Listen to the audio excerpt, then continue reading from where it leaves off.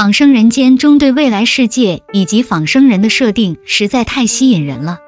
而且该剧在保持快节奏剧情的同时，不忘传达出对人性的探讨，留给观众无限的思考空间，有着想要继续追剧的兴趣。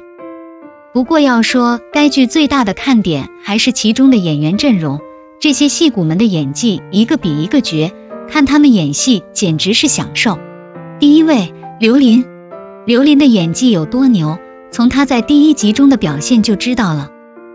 仿生人间中，刘琳饰演陈新慧，同时也饰演与陈新慧一模一样的仿生人，可当他们同框出现时，从气场到神态完全不像是一个人。真正的陈新慧教导儿子弹琴，一头微卷短发搭配白衣黑裤，严肃不失成功女性的干练。仿生人陈新慧紧握双手放在身前，微驼着背，紧抿着嘴唇站在一旁，卑微又无措。可当仿生人用尽手段取代陈新慧之后，看向儿子时眼中充满着温柔，似乎要将全世界的好都给孩子。不过他咧嘴笑时不经意间流露出来的僵硬，让观众知道他永远替代不了陈新慧。而被囚禁在地下室的陈新慧看到仿生人得意的模样，无助的崩溃后立马收拾心情，眼神逐渐坚定，流露出来的冷意看得汗毛直立，杀了仿生人的想法在此刻埋下种子。仿生人从卑微无措到得意挑衅，陈新慧从干练优雅中到疯癫偏执，两个人物的情绪变化全被刘琳精准拿捏，谁看完他的表演不说一句绝呀。第二位，祖峰。祖峰最擅长用细节表达人物的情感了。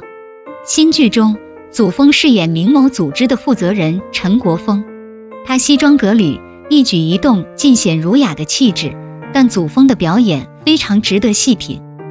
当祖峰饰演的陈国峰被新人问到之前发生的事时，他视线飘忽左看右看，几次张嘴话到嘴边却说不出来，在房间内来回踱步，消解自己的犹豫的情绪。说出来之后，祖峰的眼神意味深长，是轻松还是理所当然？这表情难以捉摸，也让观众不禁猜测角色的背后究竟有何秘密。祖峰对悬疑题材的演绎非常有经验，通过表现让人产生猜测、联想，才是悬疑题材中最牛的。第三位，刘丹。如果说刘琳是将两个角色完美演绎，那么刘丹则将一个角色身上的极具反差的两种性格完美诠释。刘丹饰演男主的母亲，也是仿生人研究员张雅。当他在讲台上传授知识时，浑身散发着自信和对工作的热爱，与同事、学生交流时热情满满，脸上时刻带着笑意。可一转身看见儿子也出现在这时，脸上的笑容立刻消散，换上冷漠的面孔，似乎面前站着的是自己的仇人。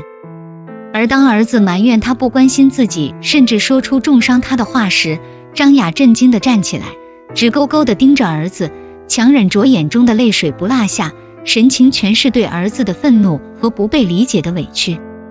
短短的一出戏，刘丹将母亲矛盾的情感与儿子之间的关系全然展现在观众的面前。除此之外，剧中的其他配角们表现也同样精彩。冲动暴力的出轨男和憨厚偏执的纯爱仿生人被宋明峰演绎得相当精彩，在一众戏骨的对比下丝毫不逊色。吕星辰饰演的金燕，把被爱人背叛之后隐忍的愤怒，以及认清现实之后的崩溃大哭拿捏得非常到位，让观众忍不住与他共情。毫不夸张地说，仿生人间中的每个配角实力都不一般，完全碾压本剧的主角宋威龙。一方面，这些演员实在是太强，另一方面，宋威龙的表现实在太差。实话实说，宋威龙的演技与之前相比属实有进步，比之前只会当木头的演技好多了，但宋威龙太想表演好，导致用力过猛，尤其在爆发戏中缺点更加明显。醉酒后，宋威龙饰演的承诺触景生情，想起母亲跳楼的片段，此时的他痛苦万分，试图从回忆中挣脱出来，或崩溃，或强忍情绪。然而，宋威龙只是不断的眯眼、张嘴，好像近视人群晚上出门忘戴眼镜，半天掉不出一滴泪来，悲伤更是一点都看不出来。在搜寻到可能与仿生人被杀案有关的线索之后，承诺近乎疯狂般将矛头对准一自闭症的少年，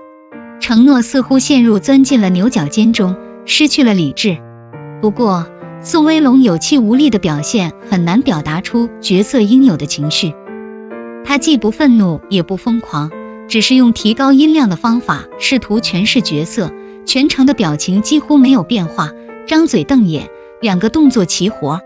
只能说宋威龙本就一般的演技，在一众戏骨的对比下简直惨不忍睹。